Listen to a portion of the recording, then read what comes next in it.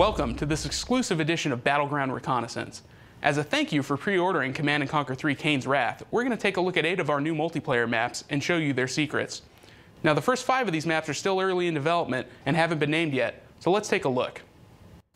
This is a new yellow zone for 3 players. Player 1 starts with a medium green tib field with easy access to a tib spike in the center of the map. Player 2 does not have easy access to the center, but instead starts with 2 fields and 2 spikes. The third and final player starts just like player 1. In the middle of the map are 2 tib spikes and a blue field. Dead center is an EMP overlooking player 2's base. It's protected by 2 turrets and a few garrisonable buildings, so expect it to be an early spot of contention. Here we have a blue zone in a metropolitan area centered around a park. The map's for 4 players, with 2 starting in the city and 2 starting in the park. Every player has a blue Tiberium field.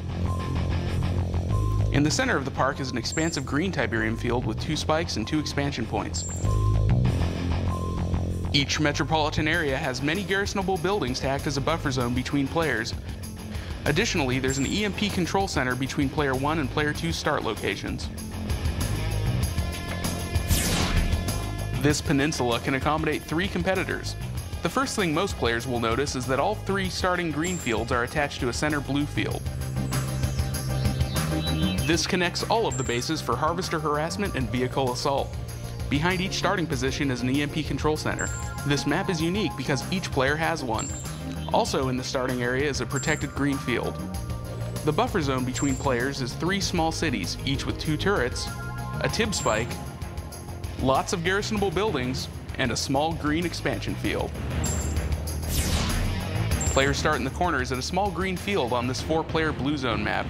Each edge has a bluff protecting 2 more green fields and a blue field that grows slowly as the game progresses. The center of the map is fairly small, with lots of desirable tech structures and garrisonable buildings. There are 4 tib spikes, an EMP, and 4 expansion points that will actually give you ground control in your enemy's starting area. Up to 6 players can fight over this completely decimated red zone. The first starting position is between 2 fields, 1 blue and 1 green. The second has just 1 green field, an EMP, and easy access to the center. Finally, the third position has an EMP, a green field, and a tib spike. The other side of the map is a mirror image. The center of the map has 3 more green expansion fields on each side. This map is a red zone, so expect to have plenty of income. Down the middle are 6 tib spikes and 3 damaged bridges.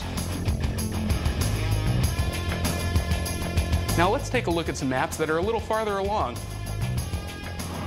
4 players start in the corners of this yellow zone map, each on a very protected plateau with a starting green Tiberium field.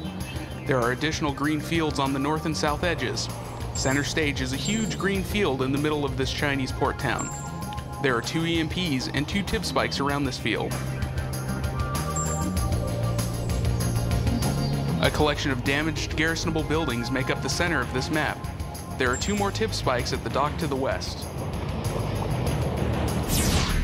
This map is unique because there are small patches of green and blue Tiberium everywhere. It's for 4 players with starting positions on either side of this ridge. 2 of the corners have a blue field and 2 green fields each to fight over, protected by several bunkers. Since your harvesters will be gathering Tiberium all over the map, they will be extra vulnerable to harassment. The other corners have 2 tib spikes each and a few empty garrisonable buildings. There are 2 more tib spikes in the center of this map, certain to be early points of contention.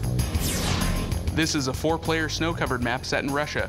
In addition to the starting fields, there are 4 more green expansion fields in the corners and 4 small blue fields sunken into the ground slightly towards the center of the map. The ridge surrounding these blue fields provides a great location to station your infantry. Midfield is a subway hub that connects to 4 isolated plateaus with 2 tib spikes each. The only other way your opponents could steal them is by using call for transport. Well, I hope you enjoyed this sneak peek at some of the 20+ new maps available in Kane's Wrath when it ships this March. And be sure to check out www.commandandconquer.com for the latest up-to-the-second information and Command & Conquer TV programming.